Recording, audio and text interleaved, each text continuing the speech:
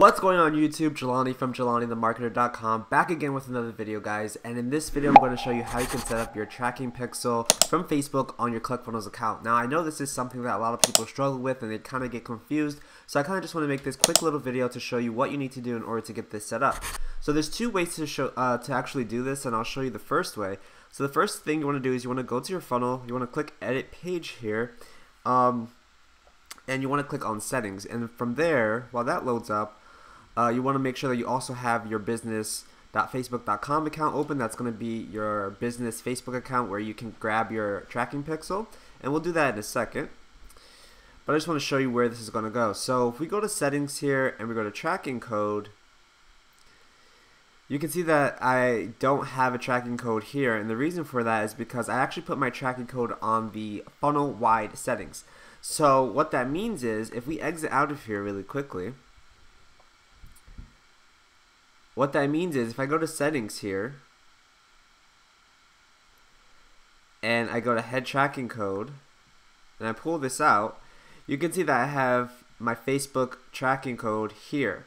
And the reason why it is here is because I wasn't specifically tracking any pages. I was just wanting the pixel to track every single page. So when you put the code here, that is what it does. It tracks every single page. Now, some people like to put the code on individual pages, so we can also do that, but just know that this is an option where you can put the code. So to get your code, what you want to do is go to Facebook, your business Facebook account. So you go to business.facebook.com, log in, and then what we're going to do is head to pixels, and from there we can grab the pixel.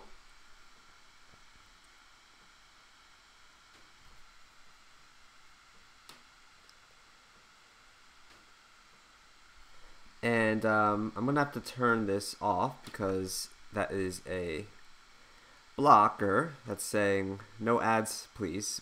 So that doesn't help. But what you want to do is you want to make sure that you're in the right account. And you can see here that this is tracking all the people who are visiting my site. So I'm going to click on Jelani the Marketer's pixel, and that's going to grab the pixel data that I need. And what we can do is click setup, and if you set up a new ad account, you're gonna have to do this process first before you see any of like the data, but what we're gonna do is click manually install the code ourselves, and we're gonna grab this code here. You could include advanced matching. It depends on what you're trying to do. If you're e-commerce, I would include advanced matching. I haven't really noticed a difference, but apparently it's supposed to give you higher quality leads. So you could just turn that on or turn it off depending on what you want to do. So what you want to do is copy the code to the clipboard, and depending on if you want to track individual pages or if you want to just track the whole entire funnel, you can put it there, or we can go back to our funnel that we were just editing. We can click edit page,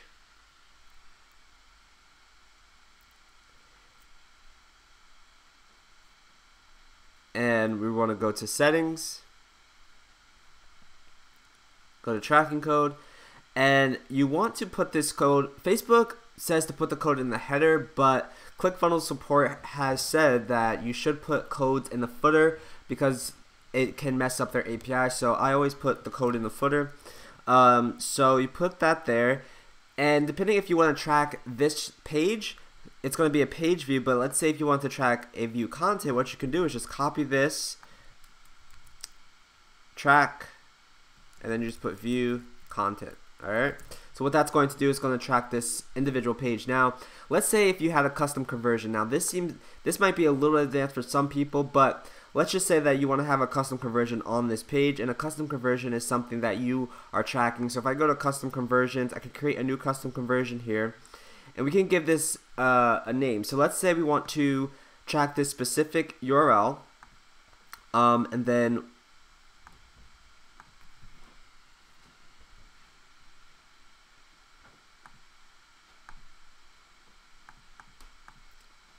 add a rule, and we're going to have the URL contains. So we would have to grab this URL, and what I'm going to do is I'm just going to go to JelaniTheMarketer.com, and we'll grab this URL. So it's going to track that specific page. We can actually put contains or equals. let's do equals just for this. All right, and we're gonna name this. So we're gonna say Jelani the marketer.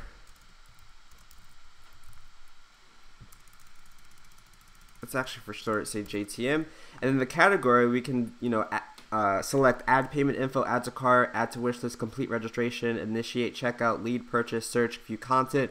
Let's say that the person is a lead because I want them to go to a different. Let's say this is the opt-in page and I want them to go to the thank you page. Then they will be a lead first, and then once they go to that thank you page, I know they completed the registration because they filled out their information.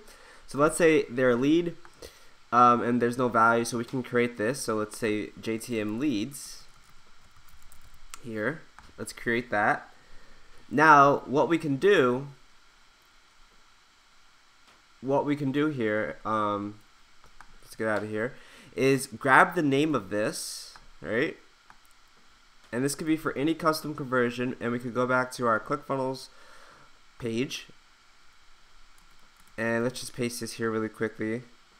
Copy this, and what we wanted to do is track the custom conversion we just made, so we would do this. Boom. Right, and just make this line up. So now it's going to track that custom conversion that we just made, and that's just a little something extra you can do depending on what you're trying to achieve, but just know that you can track individual custom conversions and custom Facebook indicators on individual funnel steps. But you can also do that on the funnel-wide funnel steps. Now, I wouldn't recommend doing this technique where you have the custom conversions on the funnel-wide steps because it's going to track every single step as if each step is a lead, right? So if we have a custom conversion that's a lead and we put that inside of the funnel-wide settings, then it's going to say that every single funnel step inside of our funnel is a lead step, and that's not the case for specific funnels, right? You might have an opt-in page that goes to a thank you page, and that first step might be a lead, the second step might be complete registration.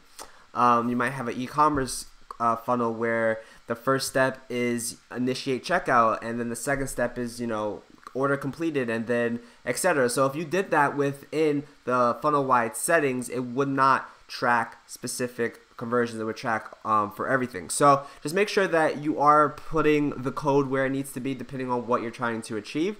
But I just want to make this quick video to show you guys what you can do and how you can put the Facebook tracking code inside of your ClickFunnels pages. Please let me know if this helped you out. Once you put the code, all you have to do is click save, and then what you want to do is just test it out by going back to your Facebook business account and then seeing if there's some activity. It does take some time for that activity status to change, so just give it some time, play around with it, go to the site and see if it's tracking it. Another thing you can do is download, if you're on Chrome, you can get the Facebook Pixel Helper extension, which will tell you which conversions and which actual tracking information is on those specific pages. So definitely get that. That will help you. If you like this video, give me a thumbs up. If you haven't subscribed, definitely subscribe because I want to give a lot of tips like this for your ClickFunnels pages, and I would love for you to see them. And if you have any suggestions for future videos, please leave a comment below. I would really appreciate it. Thank you so much for watching, and I'll see you guys in the next video. Bye.